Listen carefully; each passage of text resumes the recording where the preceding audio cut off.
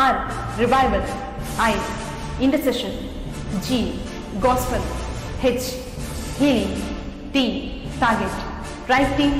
Ministries presents Kristu Jwala, the flame of Christ. ఆదికాండ మొదటి అధ్యాయం మొదటి 3 వచనాలు. ఆదియందు దేవుడు భూమి ఆకాశము సృజించెను. భూమి నిరాకారంగాను శూన్యంగాను ఉండెను. చీకటి అగాధ జలముపైన కమ్మి ఉండెను. దేవుని ఆత్మ జలములపైన అల్లాడుచుండెను. దేవుడు వెలుగు కమ్మను పలుకగా వెలుగు కలిగెను. ఈ భూమి నిరాకారంగా శూన్యంగా కనబడుతుంది.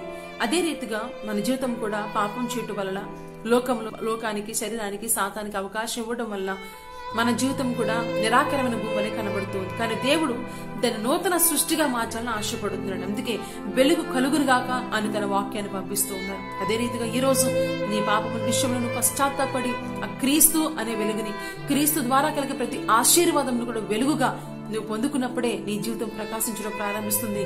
నిజముగా నువ్వు నూతన సృష్టిగా దేవుని చేతిలో మార్చబడ్డావు నువ్వు గమనించగలుగుతావు.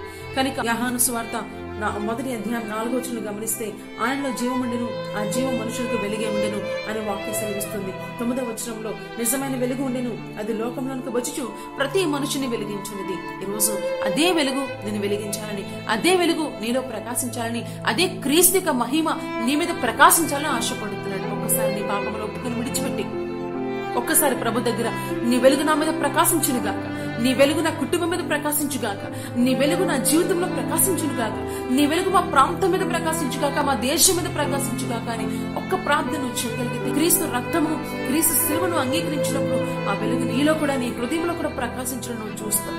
అందుకే ఒకరోజు సౌలు అనే వ్యక్తి కూడా తన మార్గంలో వెళ్తున్న దమస్కు అనే ప్రాంతానికి వెళ్తున్న సమయంలో మార్గ మధ్యంలో దేవుని యొక్క యేసుక్రీస్తు యొక్క వెలుగు అక్కడ ప్రకాశించినట్లుగా మనం చూస్తాం. అపోస్తలుల కార్యము 9వ అధ్యాయం 3వ వచనంలో అతడు ప్రయాణం చేయించు దమస్కు దగ్గరకు వచ్చినప్పుడు అకస్మాత్తుగా ఆకాశంలో ఒక వెలుగు అతని చుట్టూ ప్రకాశించే రోజు అటువంటి గొప్ప వెలుగు నీ మీద ప్రకాశించుగాక. ఆ వెలుగు నీ మీద ప్రకాశించి నేను దేవుడు నూతన సృష్టిగా మార్చునుగాక.